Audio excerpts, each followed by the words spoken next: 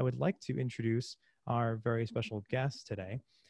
Sheila Pree Bright is an internationally acclaimed photographic artist known for her photography series 1960 Now, Plastic Bodies, Young Americans, and Suburbia. She is described as a soft-spoken woman whose images speak boldly and truthfully, portraying a wide range of knowledge of contemporary culture. The images she presents and captures of culture, and sometimes counterculture, challenges ideas about narratives that are controlled by Western thought and power structures. Her lengthy list of accomplishments include her work being exhibited in a wide array of museum collections across the country, including the Smithsonian National Museum of African American History and Culture and the Library of Congress in Washington, D.C. And 1960 Now was also featured in the New York Times prominently. Please welcome Miss Sheila Pree Bright. Sheila, thank you so much for being here and taking the time to be part of this program. Well, thank you, Leica USA, for the invite and the lecture. And hello everyone out there. Sheila, you have such a wide array of images and styles of photography to share, and we've got some nice snippets of your work to showcase today, which I'm very excited about. So there's plenty of images to show and some great stories to tell. So I'd like to, if it's okay, if we could just dive right into some of your earlier images, and you can tell us a little bit about this work and what went into photographing it and what it is about it that really motivates you to do this kind of art. Okay. So I want to start. We have a couple of images from your hip hop images. Can you tell us a little bit about when this was shot and how you got into shooting hip hop? Actually, my last year in college, when I graduated, I moved to Houston, Texas, and that was in the early 90s, mid 90s. And being a daughter of a soldier, I've always had curiosity because we actually lived on an army base and we grew up around diversity. And I, as a woman and an African American, I didn't grow up around a lot of Blacks. And so I decided I wanted to know more about the hip hop culture. And in that period, it was gangster rap. And hip hop, for me, or what the historians are saying, is it came out of the civil rights movement, because gangster rap and hip hop, they were talking about what was going on in the Black community. So I took portraits for Rap-A-Lot Records and independent record companies. And that's how I actually got into photographing the hip hop culture. Gotcha. It's, you got into this part of the culture, and, I think a lot of people, when they might see, these images, or if they're not familiar with hip hop and rap music, it can seem a little bit intimidating. How did you feel taking an image like this, for example, and getting into this from your own world, being a bit of an outsider? Well, actually, having a strong father figure in the house, very strict. He really taught. I have two other sisters. My father was very, very strict, and he taught us how to be as women and to deal with the male. Mm-hmm. And for me, he taught me to have no fear. So when I went into the communities, like in 3rd Ward and 5th Ward, I was naive, number one, though, but I didn't have any fear. And this image that you see right here is Class C. He's an independent record company. He wanted me to photograph his CD cover and his promotional photo. And back then, this is just film, it's not digital, so you can't see the images. And this is actually the last frame in the camera. And I didn't know what to do. And I asked him, I said, why don't you point that gun at me? He said, you want me to point the gun at you? And I said, yes. And he took that gun and he pointed it at me. And that was what I captured with that image. And this is how I actually entered into the art world with this body of work, because me being a woman and soft-spoken, nobody thought I would have images like this. They thought, oh, you have these cutesy like fashion images. And this image right here is Scarface. And he used to be he was part of the Ghetto Boys, but he broke off from them. And Scarface actually was running for city council last year. He didn't make it at all. But that's how I got into the culture. Yeah, that's really fascinating, and it's interesting that you requested that pose. I think many people wouldn't have the bravery. Well, when I had my first exhibit with this work, a curator, a friend of mine, which is an artist, he's the one that actually got me my first show in Houston, Texas. And he says, this curator needs to come over to look at your work. And when he saw that, he couldn't believe that I shot those images. So my first show I didn't go to. And the curator called me. He says, you got to get down here, Sheila. I said, no, I don't. I said, a photograph, a picture speaks for itself. So I said, okay, I'll come down. I came, and I was so nervous because as I entered the door, people were at the door, and they wanted to know about that image of Class C with the gun. They asked me, did he have a bullet in the gun? And I said, I didn't ask. I just took the shot. Wow. And how was it, photographing these kinds of more like straight up portraits? Was it hard to get them to want to be photographed? Did you have to kind of, they have to warm up to it? Or was it the kind of more, when you point the camera, they wanted to be documented and wanted to see their images on film? It wasn't hard at all, because when you look at the Black male image, as far as in hip hop culture, society deemed them as criminal and thugs, but they're like babies, to be honest with you. I have a body of work called Gold Rush with Black males with gold teeth, and I started that series, and I used to go downtown, and it would be a long line of Black males getting gold in their mouth. And I would ask them about, why are you getting gold in your mouth? That's that naiveness that I think I have. And they look at me and they're bashful.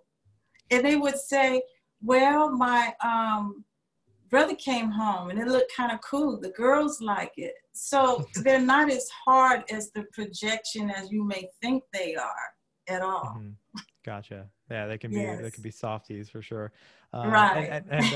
And I would say, I just encourage everyone that's here, definitely you want to bookmark and check out Sheila's website, because we're only going to be showing a few samples of her bodies of work, but she has more that you can check out on her website, and she's got a bit of writing about each one. So definitely check that out after the webinar. Sheila, we've seen a little bit of how you've documented, the Black community through hip hop, and which is very male dominated. Now we have another body of work from you that you call Plastic Bodies. And what can you tell us a bit about how you then, with these images, showcase female African-American communities? Well, as a woman, and actually being in grad school, because my background is, it's not photography. I didn't come through art school. I learned photography on the ground, actually, starting with hip hop culture. And when I came to Atlanta, Georgia, my father, again, he saw the work that I was doing, and he was saying that you need to go to school. So he put me through getting my MFA in photography. And it helped me to understand how to conceptualize my work, number one. And number two, I, as an African-American, did not know how Black bodies were looked upon as far as stereotypes. For example, the gun culture. And with the guns, it's like, oh, that's cool. But I think a lot of times, I could say for me, I didn't know about the stereotypes and how other people looked at that. Like, for example, Elvis, he'll have a gun, but that's cool. But a Black man with a gun, no. So with this body of work called Plastic Bodies, I didn't realize that Black women got their negative stereotype from their body image. You see this image right here, which I think is a beautiful image. And I shot this with a Leica SL, and she has more buttocks, more breasts. And I was thinking about how women, Black women especially, view their bodies, because I have a friend when I was in school, in grad school, when she came to me, she said, Sheila, I saw BNT for the first time and I thought that was soft porn. I was like, oh, wow. So it started me thinking about how others view Black bodies. So I started looking at the Barbie doll and how that Western iconic image of what they call the standard beauty for Western culture does not fit all women, especially women. And I'm saying it's all women, but I was really dealing with women of color. So what I did was I actually started photographing Barbie dolls and women and start digitally manipulate them through Photoshop to show a sense of reality versus non-reality, of how we have become plastic and the Barbie doll has become human. And with that image, we go back to the one with the back of it with the Barbie doll with the dreads. And at that time when this work came out in 2003, you didn't see even a Barbie doll with dreads on. And then you can't see this in a photograph, but you have a copyright of I can't remember, I think it's 1990 something Mattel. I think it's 99, yeah. Yeah, 1999 Mattel, and it's kind of like a branding for that. So I wanted to just show the sense of how women of color lose their identity based and rooted in Western culture through the Barbie doll. Right. And how did this one with the dreadlocks and then the composite image, how did these come together? Actually, I would get a close-up lens, and I would photograph the Barbie, and I use one light on that, and then I would bring the women into the studio and replicate that same lighting. And then it's like digital compositing of how back in the day, Hannah Hott, an artist where you cut out the newspapers and collage. It's the same thing that you're doing in Adobe Photoshop now. Right, but it's more refined. Gotcha. And actually, we've got a question that I want to ask you. What maybe surprised you, or what did you learn from this project? And did the people you photographed for the composites, did they have a certain reaction to it? Actually, they did, because this image that you have up right now, she is biracial, and she was talking about how she never did fit in on the Black end or on the white end. And so that's why if you see the face that's kind of crooked up a little bit, it shows of how she felt about her body, okay? Because she didn't fit neither one of those, especially not what she fit more of the Western culture idea of what you call the ideal standard of beauty, though. Mm-hmm.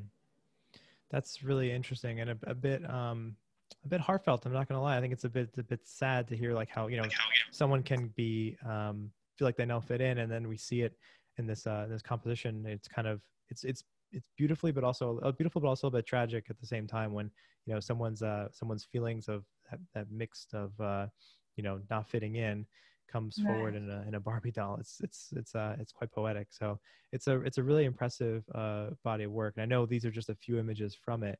So I encourage folks to check out your website to see more of them. Now, we've seen a bit of the male African-American community. We've seen a bit of female African community in your work, and we've got a bit of, how they're represented. Now, you have another body of work.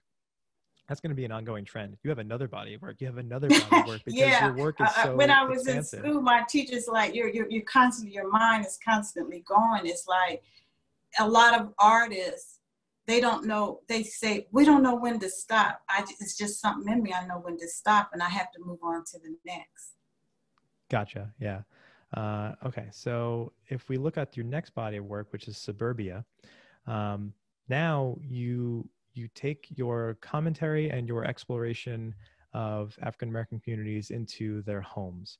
And you've documented these very intimate spaces in a pretty unique way. So can you tell me a little bit about suburbia?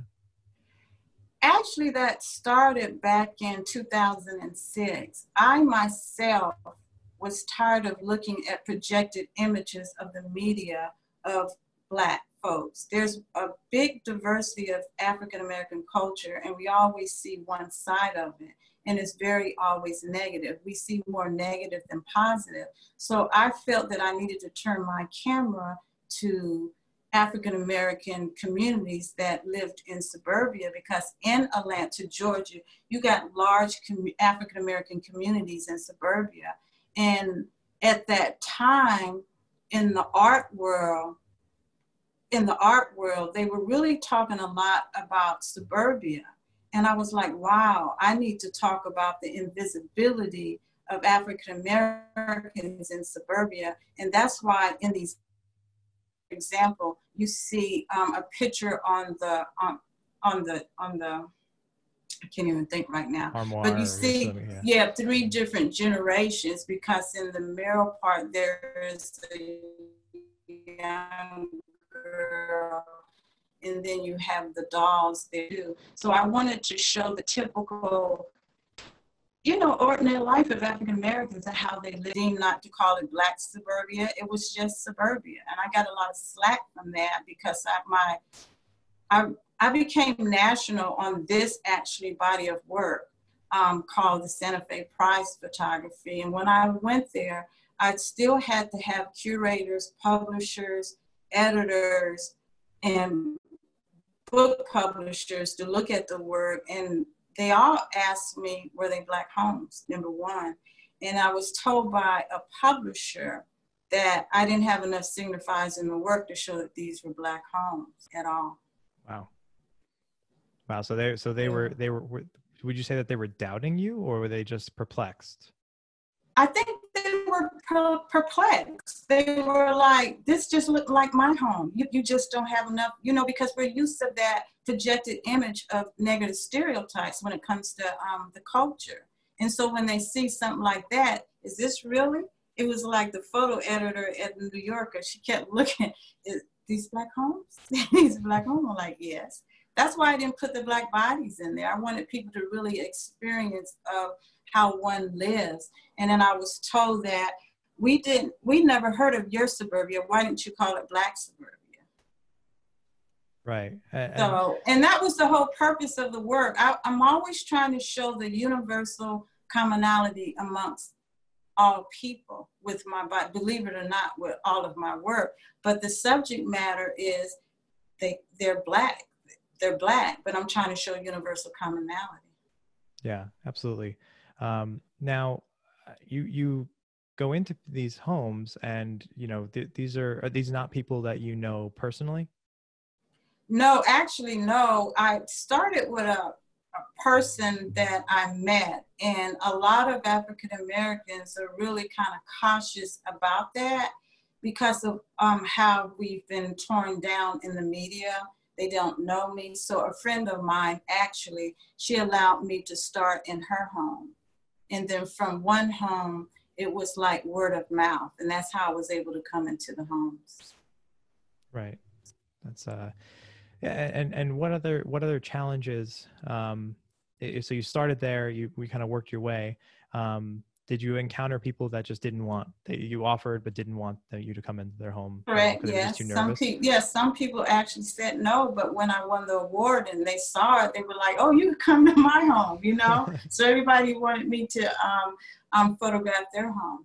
Yeah. But at first, it's really a challenge. I think as a photographer, you have to really connect with people before you even go into their homes and start photographing or shooting. I think that's very important. But since we live in post-COVID now, it's a whole totally different thing. Right. Yeah. Well, work like this now is, I would imagine, it's kind of on pause for a little while. But It's actually, it's so funny you mentioned that, though. It's a theme we have seen, a kind of a reference back to another webinar we had with Anne-Marie Vivienne. She talked about when you photograph someone, sometimes it's great to just start without the camera, just start talking to them, have that conversation. It sounds like you have a similar approach here, which Right. makes a lot of sense because you're asking to be in someone's most intimate space, their own homes. Right. So now we have we have more projects up to show of yours.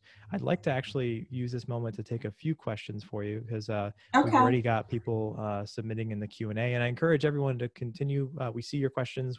My colleagues in the background are working through them to feed those questions to me. So please submit your questions in the Q&A, and we'll continue to submit more or to ask more for Sheila. We've got so we've looked at your a few different projects, and we have a few more coming up. Someone asks, what tells you to stop? How do you know when a project is finished? I just kind of know. I can't even explain it. It's just that I know. A lot of people have asked me to come back and photograph suburbia, and I'm like, well, how am I going to photograph it? Because the way that I photograph it, I didn't want to show bodies. I wanted to show the experience of someone's home. And if you did see anybody, just like the image that's up right now, you see a woman laying in bed and she's reading Business Week, you know, the future of technology. So I just know with all of my works, because you've seen like 3 bodies, hip hop, what was it, Plastic Bodies, and now Suburbia. Yeah, and Suburbia is something that I just know. And I tried to go back and photographing the Suburbia. I just know. Mm-hmm. Do you feel like you've said what you had to say? The Yes. Images are made. Yeah. Yeah, and move on. Because I know some artists, they could stay 2, 3, 4, 5, 6 years on one body of work. And could you speak a little bit about, there's another question that we have. So can you talk a bit about your process to find these ideas and these concepts, and then how you get started on them? Actually, it's the culture, pop culture, popular culture.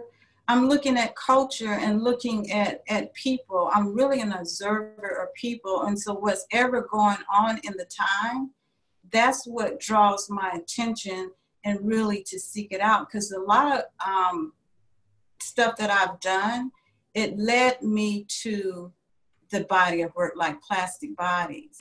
It led me to, I was actually photographing women from 18 to 80 years old, asking them and taking portraits of them, asking them how they felt about their sexuality. And from there, I end up photographing the Barbie doll. That was kind of the ultimate with that. So I go through a process like that, you know, because like with Suburbia, I was actually in urban neighborhoods. And I'm tired, I was sick of seeing those type of imagery and projecting that. Interesting. So yeah, that's a really interesting approach. Do you take inspiration from other? There's another question we have from a viewer. So again, thank you everyone for submitting questions. Do you take inspiration from other photographers? Can you say who influences your work? Well, a lot of time with the Barbie dolls, Hannah Hawk, the artist, and you're gonna help me, was what was that movement that they had? Hannah Hawk, and she collaged everything. I can't think of it. I can't think of the movement.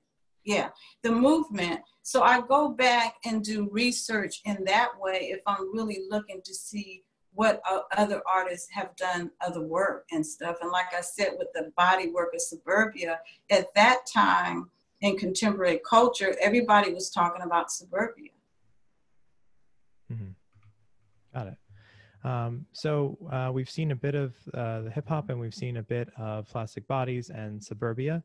The next one, which I would say might be maybe one of your most notable works, and it's one that, you know, I would encourage everyone here to check out the book on Amazon for 1960 Now.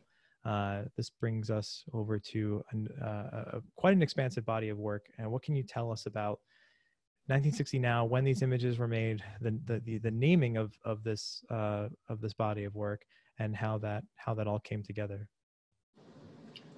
First of all, since we're on this right now, I would like to honor and thank the families of fallen victims of police brutality. I can't even say that word right now. I want to speak about, I want to say their names: Breonna Taylor, Aubrey Ahmaud, and George Floyd. And how this body of work came on is I was really Trayvon Martin.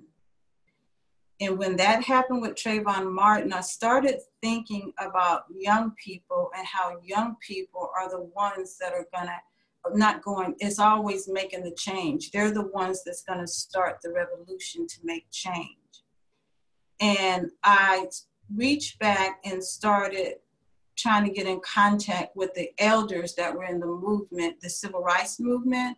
And I was particularly interested in the ones that were unknown, because I felt that those were stories that we did not know about, because we have the books and we have these other leaders, but we don't know who the other ones are. So I started in my studio when Trayvon Martin happened, and started photographing the elders. And from there, when the uprising started, I felt as an artist that I needed to go to the ground myself to see what was going on, because too far along within our culture, our story's been told by the white male narrative. And that's how we learn about ourselves, through the white male narrative. So this is how this body of work started. So I'm taking it generational, because I took portraits. I don't have them here in the program, but I've photographed the elders that were in the movement in the 60s, and I photographed the young people portraits too, along with the protest images, because I felt that that was very important, because I myself, my parents did not teach me about the civil rights movement. And when I started talking to Mr. Lonnie King, who started the Atlanta student movement here in Atlanta, Georgia, I ran home to my mom like a little kid. I said, "Mom, why didn't you tell us about the civil rights movement?" She said, and I'll be quite frank with everyone, she said, "Because I didn't want you to hate white folks." So this was like a big journey for me to learn more about the civil rights movement from the elders, and then speaking with the young people, because they feel that they're fighting this, they say they're fighting the same fight as their grandparents and parents. And so when I go to the ground, I was actually shooting with the Olympus camera, and I always shoot low, and I'm not clicking on the shutter. I'm looking for moments. For example, this image right here of this young man crying, that is so moving to me, because you don't see those type of images in the media. What are we seeing now? A lot of Black males on top of cars and the burning. Those are the stereotypes that's constantly ingrained in everyone's mind. I want to do something different. Today, I went to a press conference with the mothers and women of Georgia State legislators, young women. And they were telling their stories. It was so emotional. It was so emotional. Those are the stories that I would like to speak upon, because it's different layers to all of this. And I choose to photograph in black and white, and that's how I came up with the name 1960 Now, What Has Changed. I feel now the world is changing, spiritually so, but we as humans are not changing at all. And this is another mother who lost her child here in Atlanta, Georgia. Mm-hmm. Yeah, and I think it's I have to say, you know, the way you photograph and document these protests and the body of work in 1960 Now, it's very poignant. I think it becomes apparent to me how your previous work informs what you do now, and then, you know, obviously you approach it with a high level of respect. You know, especially I think to document the mothers is something that, I don't know many people that could look at these kinds of images and not feel some kind of tug on their heartstrings. Actually brings me to, if we could, I'm going to go ahead and jump a little bit ahead. I know Sheila wanted to talk a little bit about another project you did, which is adjacent to this and relevant to the mothers, of a work you did with mothers of people who have been, victims of this violence, and how you looked back to the past. Again, an ongoing theme is that you look back to the past and take inspiration, whether it's civil rights history or in the photography world. So I'm going to jump to this image here, which is from Richard Avedon. And can you tell me about what you saw in this image and then what we're going to see next in yours? Actually, I've been photographing the protests since Trayvon for 5 years now, book out, travel, talk. And at the end of 2016, right before the next president came about, and Colin Kaepernick took a knee, and you guys already know about all of that. Mm-hmm. An organization here in Atlanta commissioned out 10 artists to do murals, and it had to do with the legacy of civil rights then and now. But they did not tell me that it was part of the NFL. And I was mad because I'm with Colin Kaepernick, okay?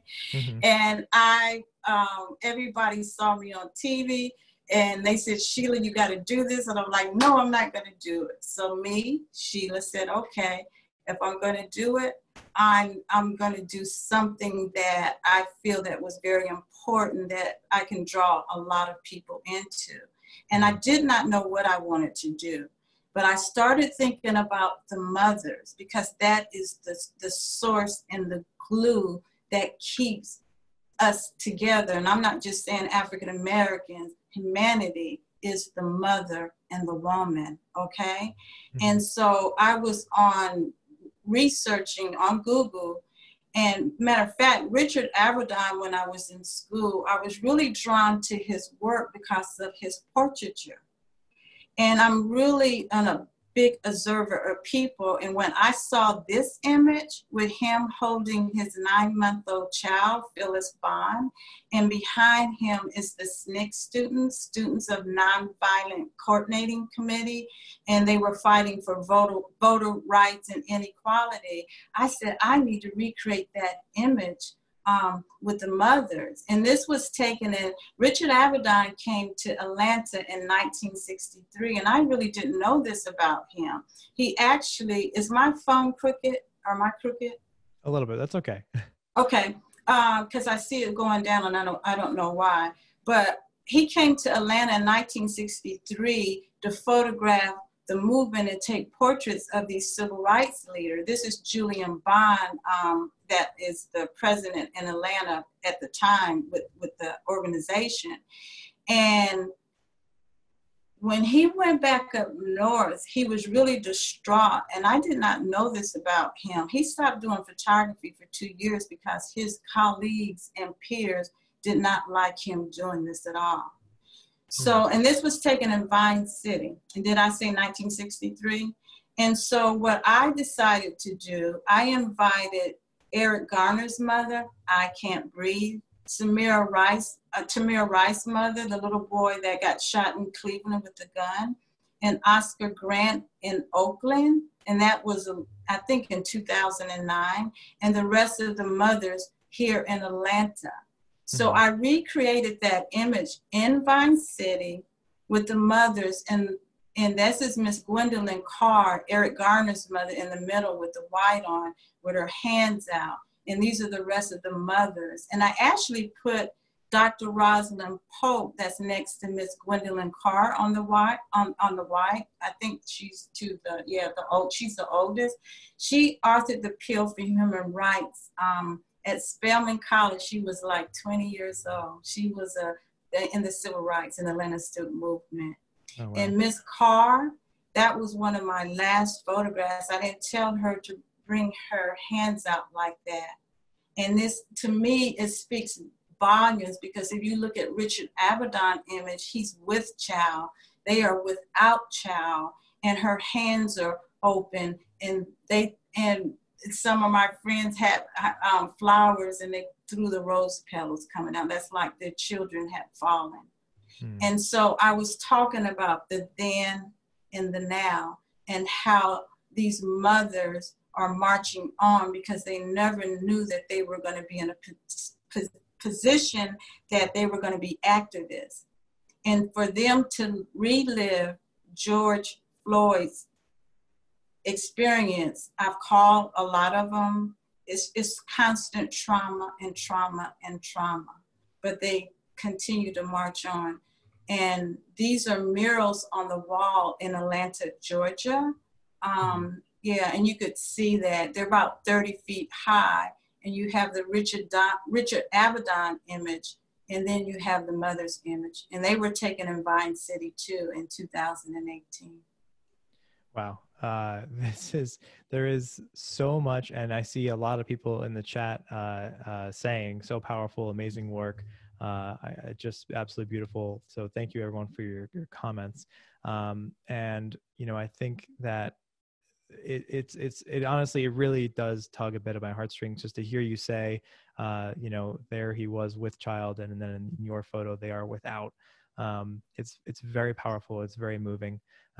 It's one of those things that I think anyone can connect with, because we all have a mother, we all, you know, and right. It's a universal truth.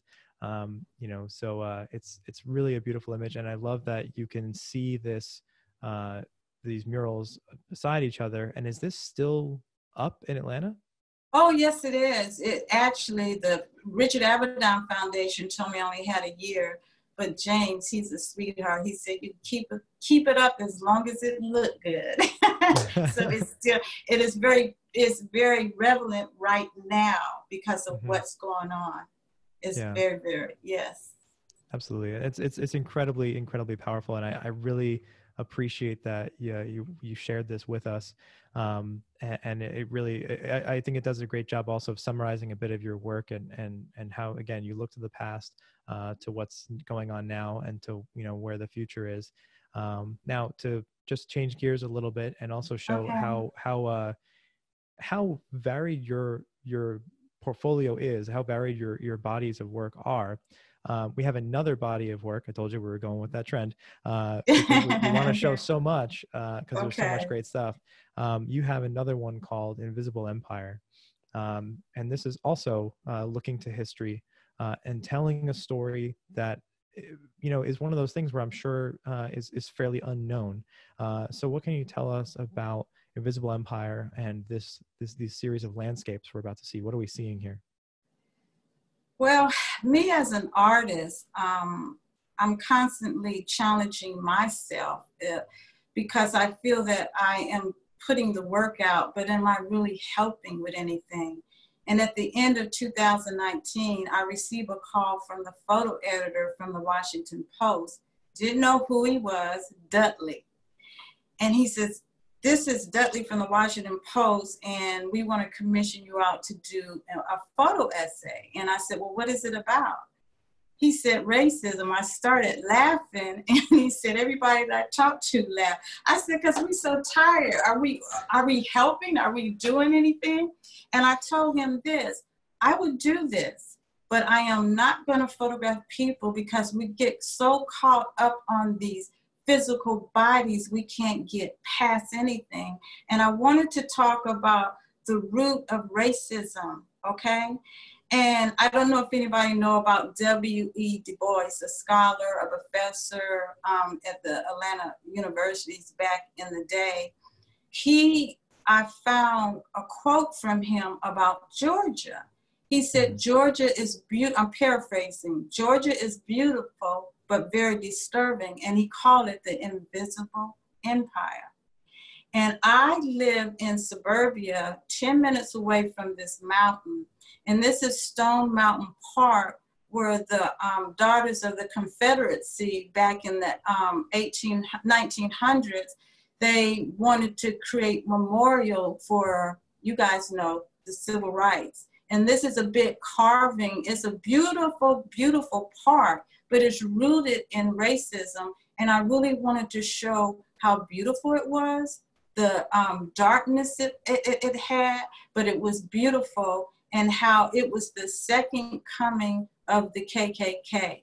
Because on Thanksgiving Day in I might have this wrong, it's either 1921, they went up to Stone Mountain, this part, and they burned a cross, and they actually read Romans chapter 12, and that's when that was the rebirth of the KKK. And by the end of 1926, it was 30 million members of KKK, and they were not just in the South, they were in the North too, actually. And so I'm showing you the landscape as I walk through this park, because you can meditate. But me, I think about my parents who grew up during the Jim Crow era. They are from a generation where they were young people growing up there, and where they had to deal with the black signs, the white signs. They had to look down across the street when a white person comes. I think about them a lot when I walk through this park. And this is, they still have the Confederate flag on the mountain, and they actually allowed the white nationalists to come and do their rallies here in Atlanta, Georgia. Wow. Yeah, there's it's amazing to see such a beautiful landscape, and and something that you know, to the first glance is lovely, but you know, its history is, well, to say it's complicated is underselling it. It's a dark history that is very tricky, and I know a lot of people have struggled with how to approach that when you have beautiful engraving, but you know, in this rock face, but what it means. And yeah, I love the way you use black and white for these photographs, you know, and that you brought us to this land that's so close to you, you know, physically, but in some ways it couldn't be further from you, in symbolically, you know, in addition to that battle flag.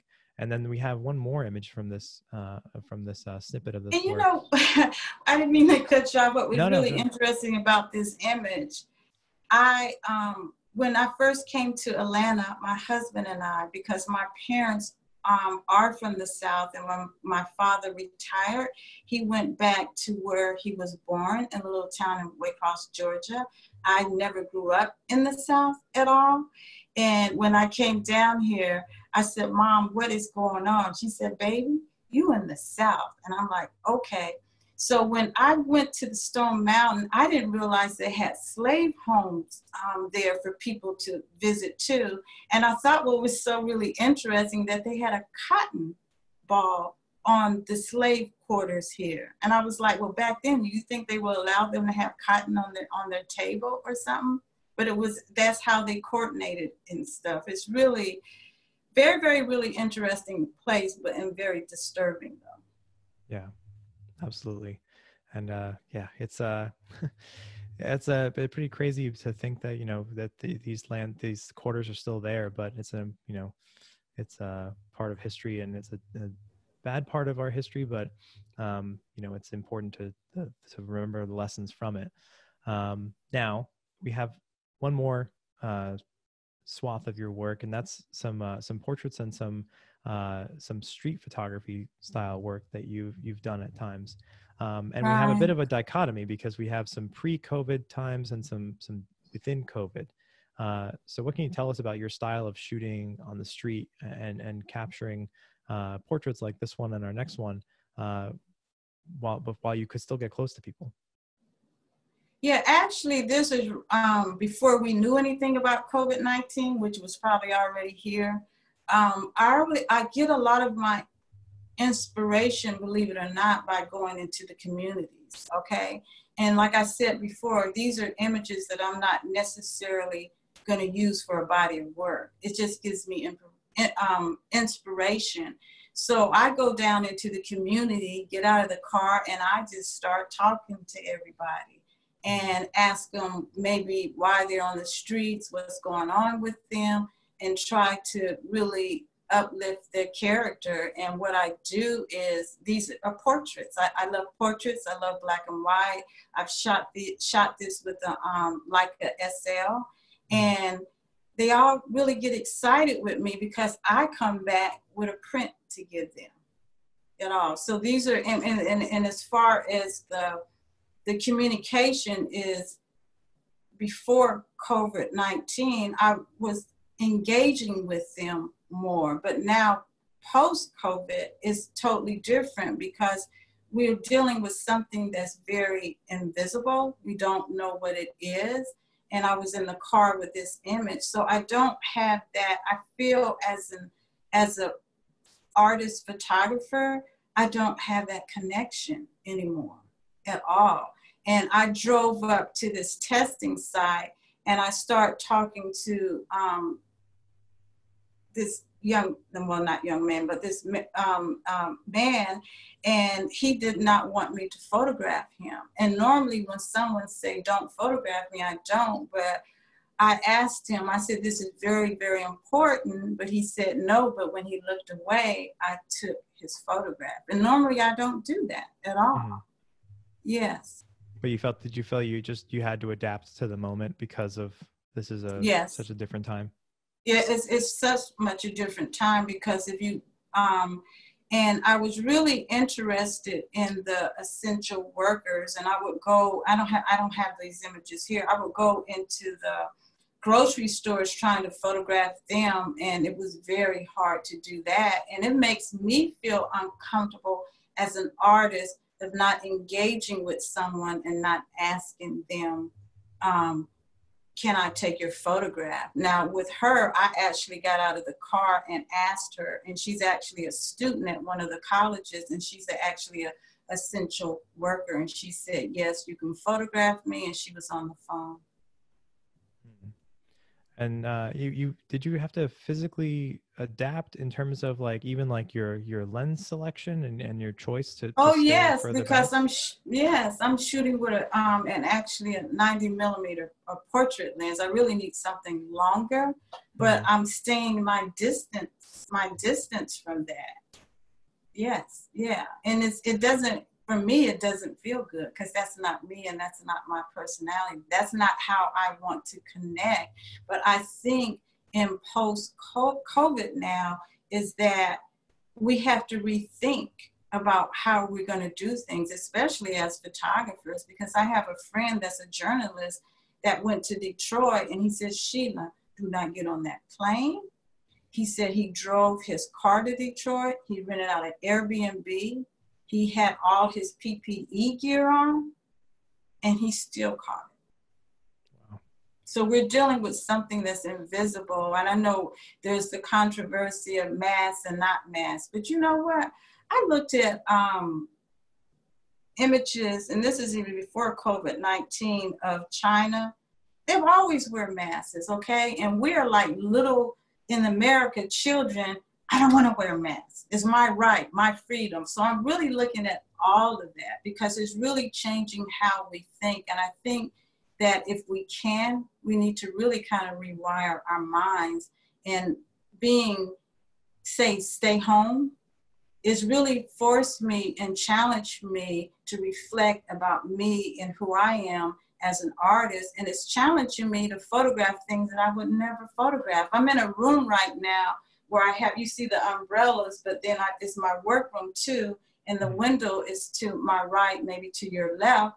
And I'm taking photographs when I see things from outside the window and calling it a view from my window.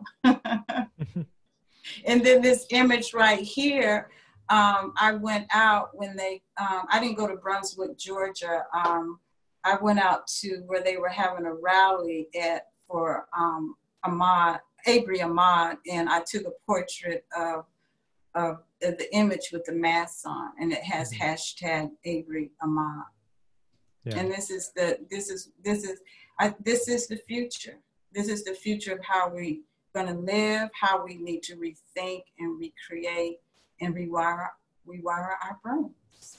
Yeah, and I think your work shows us, and especially from 1960 Now to Invisible Empire to now even some of these COVID street photographs, how we have these cultural moments now happening where we maybe a lot of ways we need to rewire things, you know, personally and as a country.